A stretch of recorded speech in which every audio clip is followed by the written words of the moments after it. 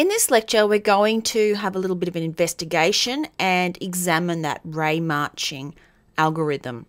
Now, what I'd like you to do with this is just select it. Now, hit the R key so that we can resize the actual cube and start to resize it. Take a look as you go in and out what's happening over in the game. You can actually see the sphere itself on each of the planes of that cube, and if we rotate around in the scene, you can see that as well. So what's happening here? Well, you might think that your little tiny sphere that's sitting in the middle is no longer fully intersecting with the cube, but that's not the case, and that's not what we're looking for, is that intersection. We're actually looking for the volume within there. What instead is going on is that your marching isn't going far enough to pick up all of this detail here and hit the bits that are in there, because now that you've made the cube bigger, you need to march your view direction ray further into it in order to pick up the detail. So to see that in action, go back into your shader code, and what we're going to do is just increase the number of steps. So if we go up to our steps here and we double this to 128 and save that, let's go back into Unity and bam, we have our sphere back again, because we're now pushing our ray, or marching it, I should be calling it, into there to find it. Now let's take a look at what happens if we change our step size. So we've got our steps at 128 and our step size is very small. So it's 0.01. Let's change it to 1. Now what do you think you're going to see when we go back and check out our cube? All right, so what has happened here? Well, you can see that it's kind of cut off in certain spots. So what has in fact happened is that the step size is now so large is that you're jumping over with each step actual detail in that particular sphere. Now in this case it's not particularly obvious, and when you have more complex scenes you'll actually start to see with larger step sizes is that you will get all these strange artifacts going on when the scene is more complicated, and so detail will actually be left out. All right, so I'm going to go back in and just change this to 0.01. Now if we go back into Unity and have a look at our sphere we've created, you can see that it is flat shaded, so it actually has no dimensionality about it. You can of course determine where you would like some shading on this based on the depth of the pixel that the ray marching has found. If we go back into the code, the depth is being returned by the ray march hit. That means that you've got the depth to use if we just go down into our frag here. So where do you think we could apply that float value of depth into the calculation for the pixel color so that we can get some kind of a depth on there? Just have a little bit of a think and a bit of a play with that. And when we come back, I'll show you a few options.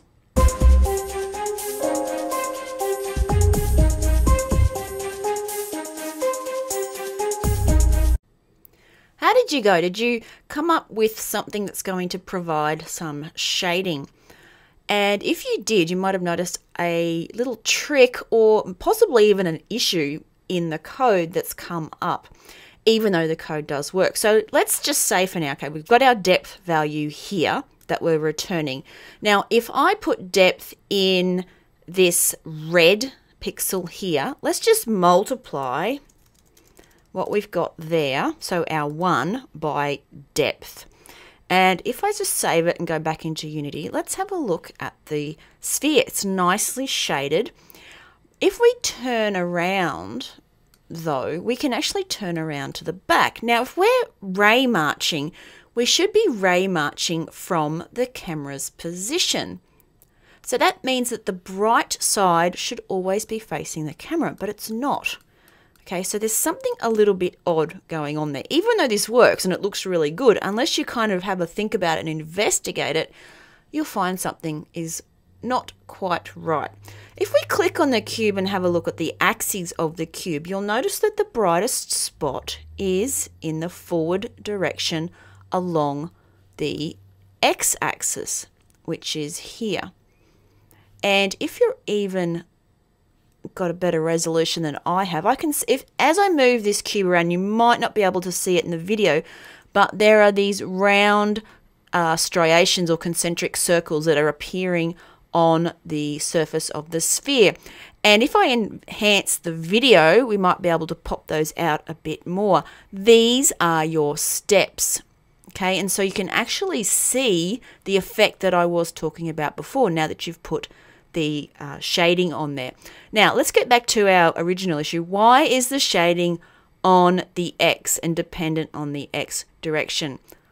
Well, let's have a look in the code. If we go back to the code, the depth is the position or how far we've stepped away from the camera. And if we go and have a look at the ray march hit method, you'll see that we are returning the position. Now position is an X, Y, Z value.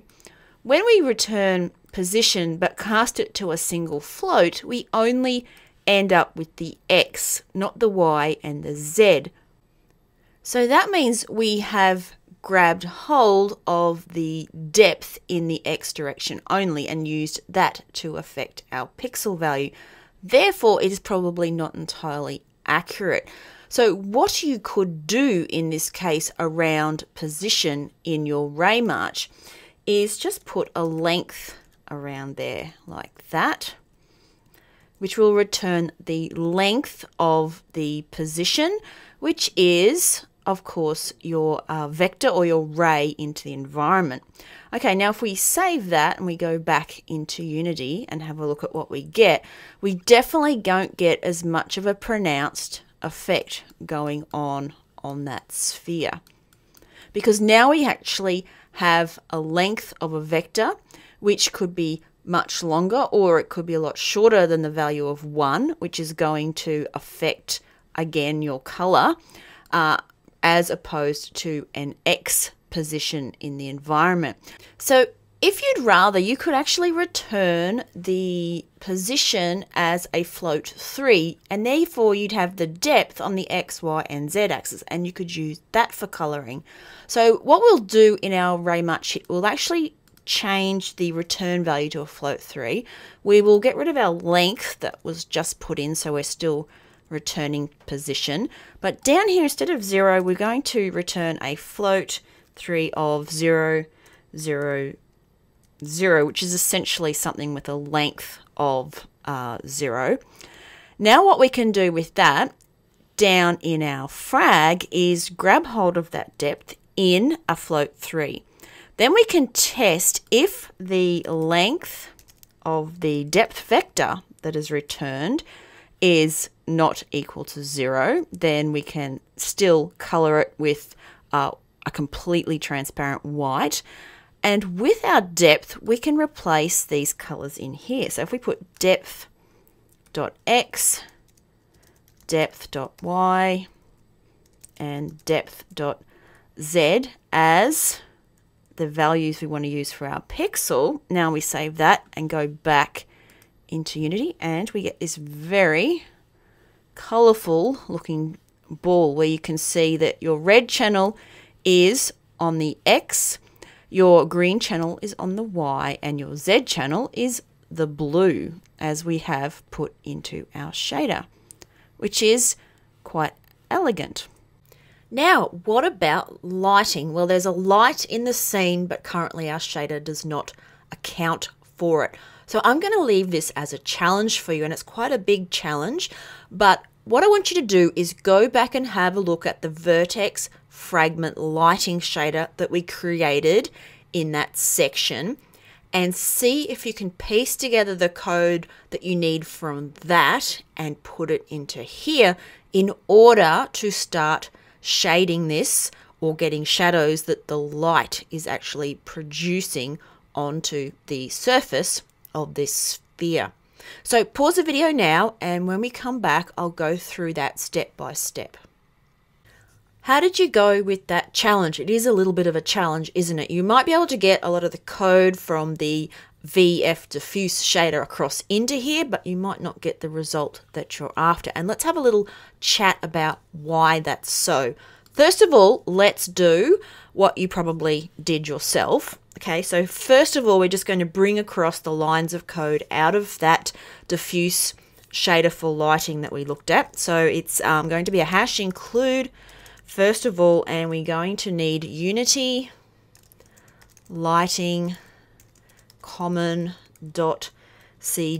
inc to make sure that we've got all the right functionality. We then need to get the normal for our vertex, because the normal is what determines which way the light, well, not which way the light's coming, but how the light from the direction it's coming is going to interact with the surface according to its normal. So in here we're going to put a float 3, and let's call that normal, and we will make that a normal.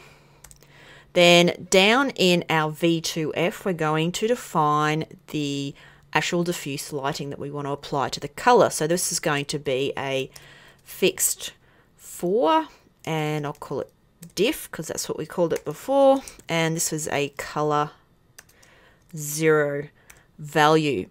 Right, so down in the vert method is where we're going to calculate our world normal using the vertex normal, and then determine our normal to the light, or at least our interaction between the normal and the light's direction. So we first need a half 3, and this will be our world normal, which will equal unity object to world normal v.normal,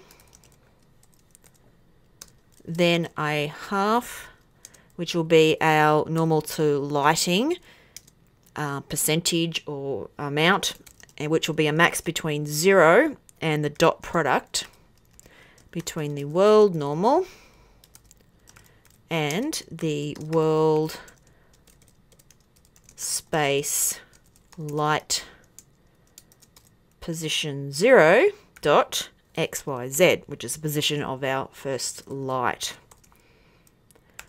Once we have those, we can calculate what that diff is going to be. So o.diff equals nl times underscore light color 0. Okay, so we now have our amount of diffuse lighting that we're going to add to our color.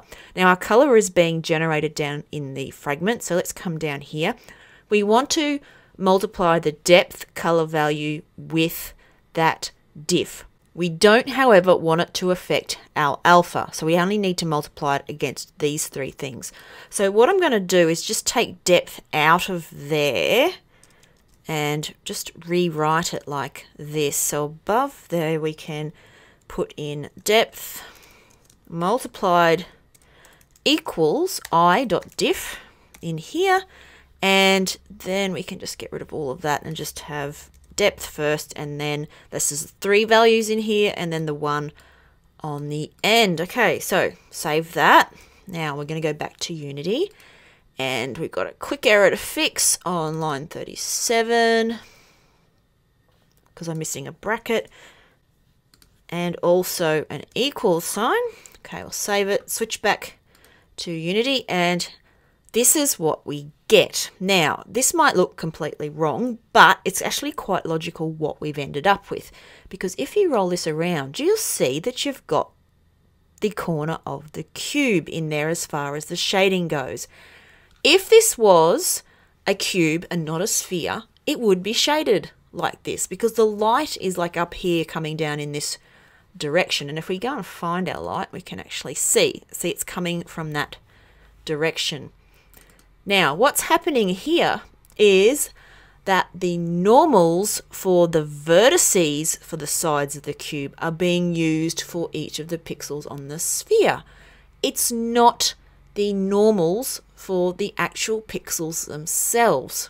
So we've got the wrong normal. the normals, like for this part here, are going to have to spread out and go like this all across the sphere. So how do we actually find that? And you might think, well, this is going to be impossible to get a pixel's normal. But think about it. If we go to the top of this sphere and just look down on it, this is the center of the sphere. These are the outer edge pixels.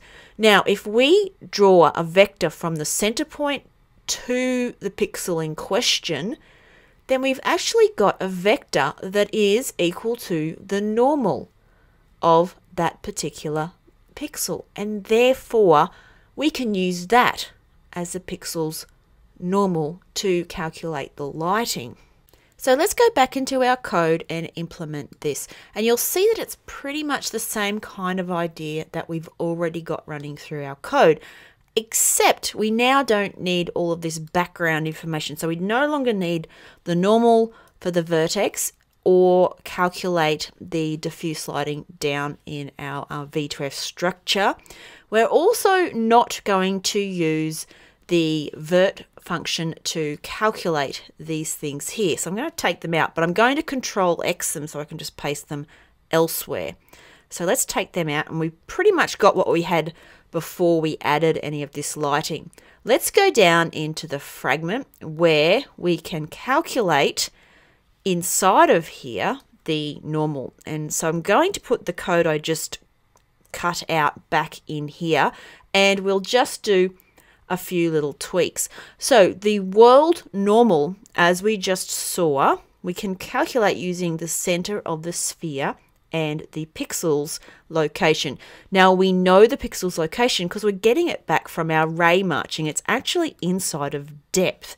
So if we say here with a really simple vector operation, depth minus the center of the sphere, which in this case is set in stone as float 3000. That's our center, and we know that because we've got our center fixed up here.